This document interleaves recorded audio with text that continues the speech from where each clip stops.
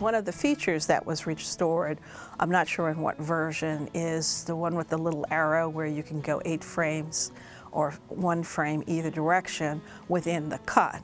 Now a lot of people use the slipping.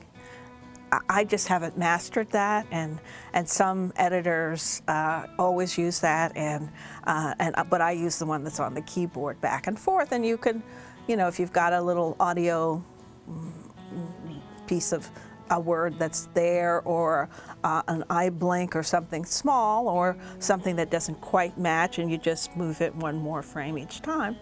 That's my favorite. That is my absolute favorite.